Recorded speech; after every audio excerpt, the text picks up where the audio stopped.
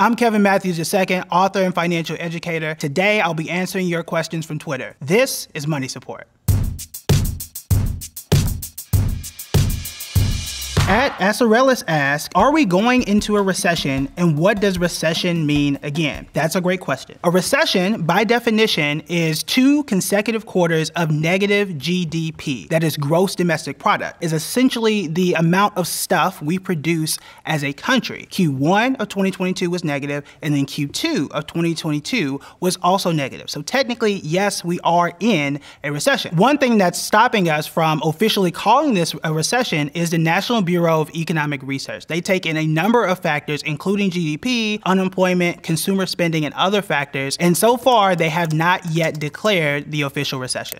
At I'm Adult-ish asked, seriously, who is trusting me with a credit card, and how on earth is my credit score calculated? I don't know who's trusting you with a credit card. However, I can tell you how your credit score is calculated. So there are 5 main factors. 35% of it is based on your payment history. Are you paying that credit card on time? 30% of it is going to be your credit utilization. This is the amount of the credit limit that you are using. Generally, you want to stay below 20 to 30%. 15% is credit length. How long have you held this particular credit line or credit card open? This is why if you have had a credit card for several years and you close one, that's going to bring down the average credit length. 10% is new credit. So this is when you apply for a new credit card. You want to be very careful. Your score does tend to dip during those times. And then the last one is credit mix. This is the mix between credit cards, mortgages, student loans, and other things. They want to make sure that you can pay different types of debt and you have a diversified credit portfolio. At financially_bot asks, how soon do I need to start saving for retirement? Yesterday. You want to make sure that you are taking advantage of time, because time is your biggest asset. So the longer you invest, the more you're going to have compounding interest. Compounding interest is when your money makes money. So for example, let's say I make $100 and I receive 10% interest on that. I have made $10. The next time that I take that money and invest it and get 10% again, that $10 also makes 10%. So the money makes more money. So one of the pushbacks I get when people ask this is, well, yeah, you gotta wait 20 years or 30 years for that to pay off. It does. However, the time is going to pass anyway. I'd rather start now, and 10 years from now, you're gonna wish you started 10 years ago. At Stan Said Airport, how do you become a millionaire? So becoming a millionaire is essentially having at least $1 million in net worth. There are 7.5 million Americans who have reached millionaire status. That's about 2.5% of the entire US population. Now, how you do this, there are multiple ways. Business ownership, the stock market, and real estate are the most common ways to become a millionaire. The other thing is be patient. Wealth is going to depend on time, and the more time you take, the easier it's going to be, and the more you can take advantage of compounding interest.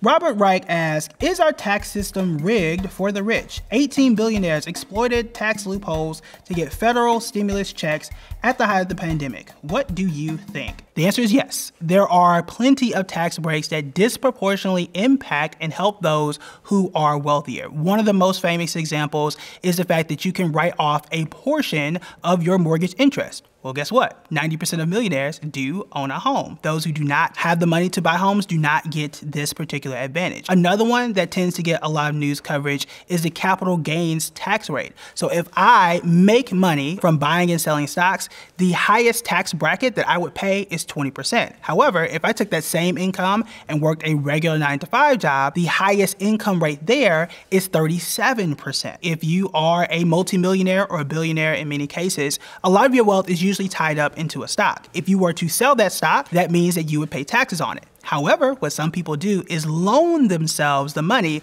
based on the value of that stock. Because when you are receiving a loan, you're not paying any taxes on it because it doesn't count as income. That's another way that very wealthy people tend to manipulate the tax code and kind of get around things so that they can lower their tax burden. At Warren Myers asked, why do so many people go to college when the return on investment is so poor? Says who? When you look at the median return on investment for a lifetime for those who went to college, the median return is 287%. However, it is negative 41% in the first 10 years. So over time, most college degrees do pay off. When we talk about return on investment, especially for a college degree, this is a relationship between how much you make from having that degree and how much you paid. Either lower the cost by going to an in-state school. Sometimes it's going to a community college and you're lowering the cost for that degree. Or you can make significantly more money for paying the exact same cost. This is why you see some engineering majors, those who went to school for engineering, they have a higher return on investment because their degree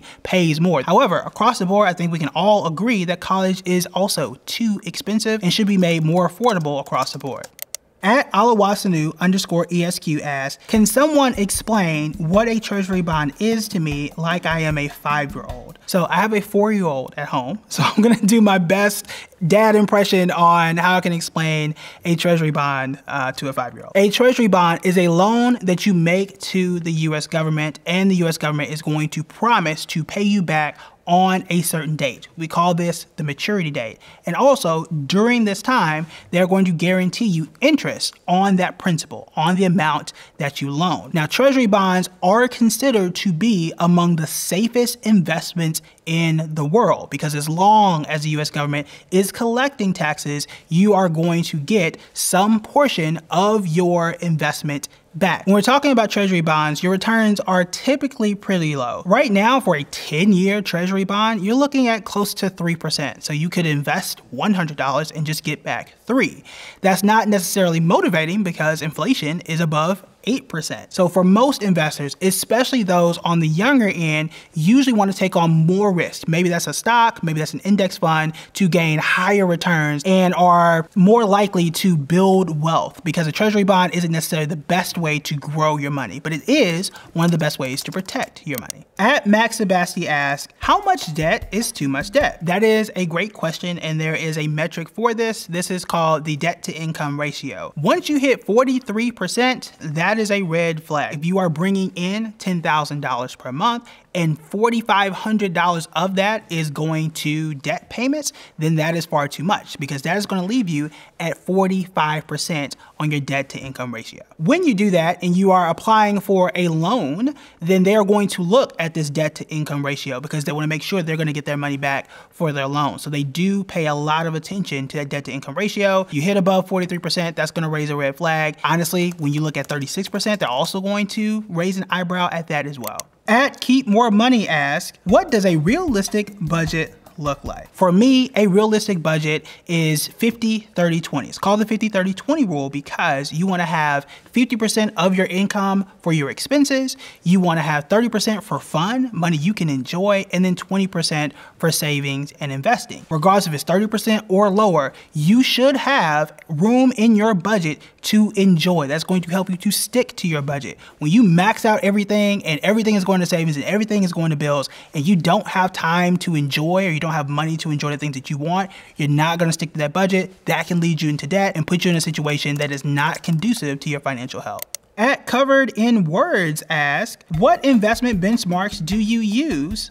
What is your investment philosophy? So I love this question. When we talk about benchmarks, it is basically, how am I measuring my success? Am I investing well, or am I behind the curve? In most cases, I use the S&P 500, the largest 500 companies. This is a very standard benchmark. I would say this is like the basics that you should use as your investment benchmark. What is my investment philosophy? Personally, I'm a buy and hold investor. I primarily hold index funds and what we call blue chip stocks, stocks we all know and have heard of before. And when you are a buy and hold investor, again, you're buying, you're holding, it's boring, but it is quite effective.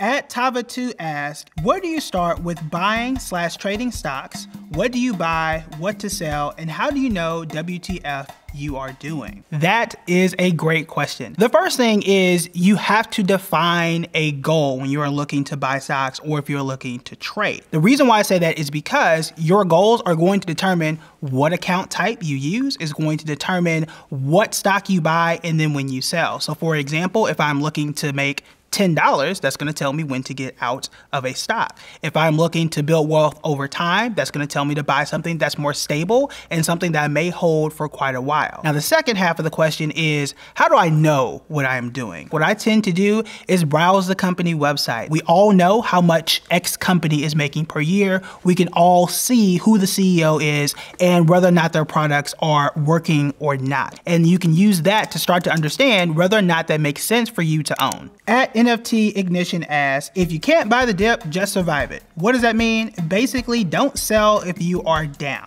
Let's break this down. So the first thing is buying the dip. This is a term that started off in the stock market, and it essentially means that if you believe that a stock is going up and it comes down temporarily in price, that is a dip because you believe it is going to continue to rise. Not every dip is a discount and not every dip is worth buying. A stock is different than a cryptocurrency. All of them dip, but not all of them have the same track record for recovery. For example, the stock market as a whole since 2000 has been negative only 5 times from 2000 to 2021. Buying the dip for the stock market definitely makes sense. Is that the same thing for crypto? Is it the same thing for NFTs? That question is still up in the air. Now, another question is, what if that dip keeps dipping? What if it is not a dip, but a cliff and just falls off? You have to understand what you are investing in. Understand the risk and set limits for yourself. So in some points you have what is called a stop loss, where you can say, look, if this asset falls to a certain price, I'm going to get out of it. I'm going to take my lumps and go take my ball and play somewhere else. At dancing_cookie asks, Dollar Tree is now $1.25. What's next for inflation? Arizona iced tea? So first off,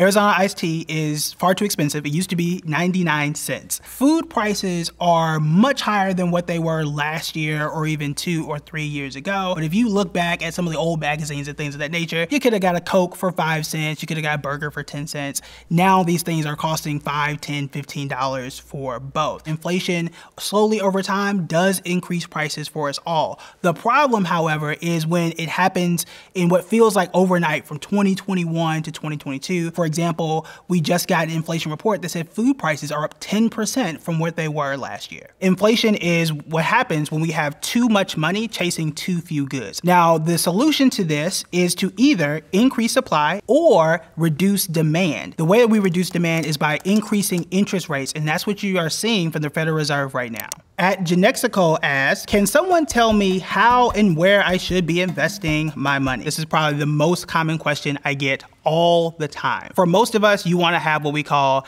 a long-term diversified portfolio. For most people, this comprises of just stocks and bonds. You have others that include real estate and even business ownership. So when I'm looking to move forward to be more aggressive, I'm going to have more stocks. And then when I'm looking to slow down and survive bumps, then I want to have bonds. The older you get, the more this mix is going to change. This is a term called asset allocation. The closer you are to retirement, the more bonds you'll have. The younger you are, typically the more you want to have in stocks. At Gives0FX, so is it too late to get in on this crypto thing? Laughing emoji. Depends on what you are looking for. So crypto is known to be very volatile. There are violent jumps both up and down in the crypto space. Something like Bitcoin, if you go back even over the last 5 to 8 years, there are times where that asset is down 90%. There are other years where it's up 400%. If you are someone looking to get rich tomorrow, you might have missed that boat. If you are looking to invest in crypto long term, there is a case to be made where it does make sense. However, the general recommendation here is to have 5% or less of your overall portfolio invested in crypto. If you want to be more aggressive, you are more than welcome to, but remember, these assets are risky, many of them are unproven, and they are very, again, volatile for your portfolio. At Index and ETFs ask, what is the main advantage of index funds and ETFs over mutual funds? You can have an index ETF that tracks the S&P 500, and you can also have an index mutual fund that tracks, again, the S&P 500, the 500 largest companies in the US. They do the same things, but the mechanics behind them are a little bit different. ETFs usually, when it comes to fees, are significantly less expensive, and there are no minimums in most cases. An index ETF is going to allow me to do that at almost any dollar amount compared to an index mutual fund, which may have a $2,000 minimum or $1,000 minimum. So when you're comparing an ETF to a mutual fund, an index ETF to an index mutual fund, it comes down to fees and minimums. And those are the biggest advantages for ETFs over mutual funds. So those are all the questions that we have today. Thank you for spending your time with me, and thanks for watching Money Support.